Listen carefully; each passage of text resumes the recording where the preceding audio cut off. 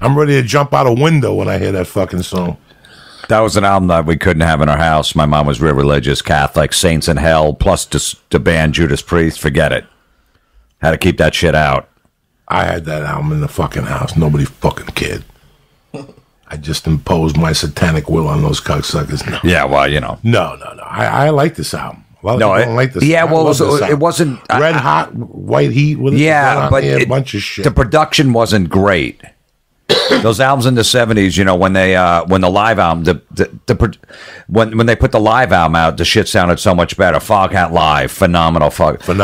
Judas Priest, Unleashed in the East, phenomenal. Ted Nugent, Double Live Gonzo, phenomenal. UFO, Strangers in the Night, the best. You know what I mean? So all those live albums, and Peter Frampton Comes Alive, they just sounded better. I don't know if they could get the right sound or something, but then, you know, not that album sounded shitty in the 70s, but it just, for some reason, that album really sounded dirty.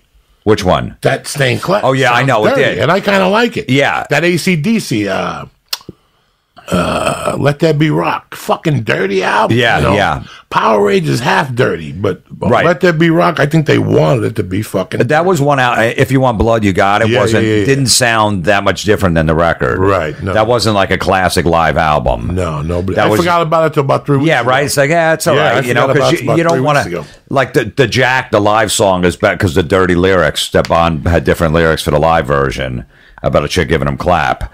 But other than that, it's not a great live album. But most of those 70s live albums were fucking phenomenal. Neil Young and Crazy Horse put out one, didn't they? Was it live? Let's Never Sleep. Something like that. It wasn't a. Would they adjust the vocals for that, or would it just be like whatever they sang live is what you got on the album?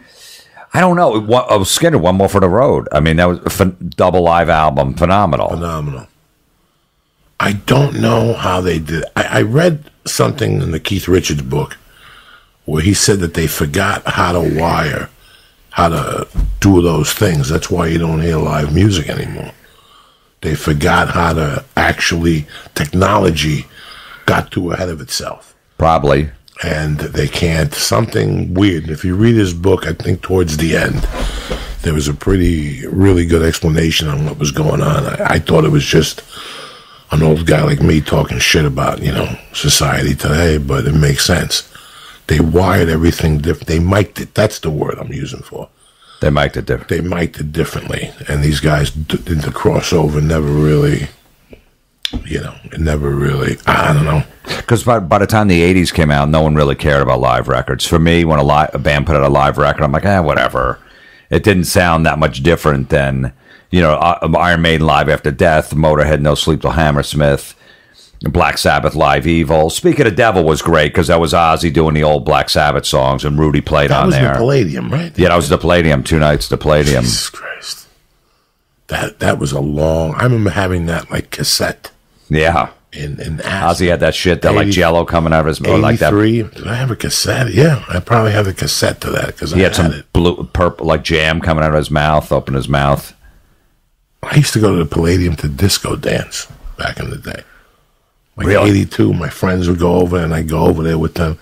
Then one day they turned it into Club MTV. And I was like, that's it. What happened? But I was living in Snowmass, reading the fucking album cover, the live Speak of the Devil, whatever, that double album. And when I saw the Palladium, I'm like, what are you talking about? But in those days, those clubs doubled and tripled. Because I went to see the B-52s at like the Ritz, like in 81, 80. Right. That's when those bars were like during the week there was something else, and long time ago. Yeah, they just did like 2 shows there. You know what happened was Sharon and Ozzy were feuding with Black Sabbath at the time. When Ronnie was in the band, and they had the 2 different bands going out, Black Sabbath and Ozzy solo, and they caught wind that Black Sabbath was doing the Live Evil record, and we're going to put a live album out. So Sharon goes, you know what, fuck them, let's put an live album out before them. So they had like 2 weeks to record an album and did all old Black Sabbath songs. And Randy didn't want to do those songs. Randy Rhoads was still in the band alive at the time. He's like, I don't want to. I'm already playing like 3 Black Sabbath songs live. Rudy tells the story in his book. He's like, I don't want to play all old Black Sabbath songs on a record. He almost quit the band over it. Him and Ozzy had a big falling out over it. And then Randy's like, fine, I'm going to do it. I got one more album after this, and then I'm going to leave the band. But he didn't want to. But they rushed that album out. They wanted to get it out before the Black Sabbath Live Evil album, and that's the only reason. They never did any of those songs, like Live the Wizard and all that stuff. They never did. Ozzy solo never did that, but they just did that to fuck Sabbath before whatever live album was coming out. A ton of shit. I know. And how you remember this stuff is it's I know. There's no reason I should remember that. No, I do the same thing. There's no reason. I'll never forget. I was dating this girl. It had to be 1986. She's young, I'm young, and we're at her parents' house. And a bunch of family people there, a bunch of neighbors. I'm the only one from Jersey there. And I had been there like once or twice before. And this one time I'm there, and the dad thought he was Johnny Intelligent. He was from like fucking some hellhole in New York. He moved to Colorado, got a pair of glasses, started reading in his balcony. All of a sudden, he's fucking Johnny Intelligent. And I said something one day. He goes, "You know what, man? You have a fucking great mind to retain useless information." And I was like, I know that. Like, I didn't know whether it was a compliment or a fucking, I like all that trivia shit too. A lot of people don't. I don't like it too much. There's some people who go a little fucking overboard with it. That's too crazy for me. I like to keep it light. You know what I'm saying? I don't want to know what his dog's name is. It's like in that movie with Marky Wahlberg, when he sees the guy from, that was supposedly Judas Priest, the guitar player. Yeah, rock star, yeah. He's like, "I sent you a card when your dog died." Are you fucking kidding me? Yeah. You know, there's people that are that nice that you open up the card and go, "My dog, what the fuck is wrong with you? Go get a life." But there's people that are that nice that people from Jersey like me, I can't comprehend sometimes. Like, if somebody's too fucking nice, I can't take it. Like, there's some Americans that are really just that nice. And guys like me, I can't understand. They want to suck my dick. There's something. Yeah, absolutely. There's always something. You know what I'm saying? There's some people who are nice, but you can see they got edge to them. I don't mind those people because I know they have like fucking faults. But then there's people that are just perfect.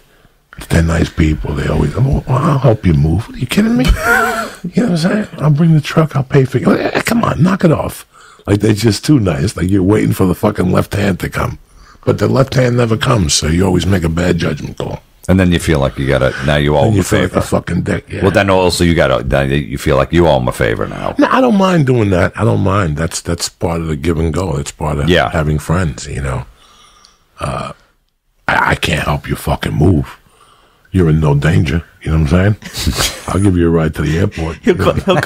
He'll come over with some weed during your move. It's got to be something sitting down. You know, Something sitting down.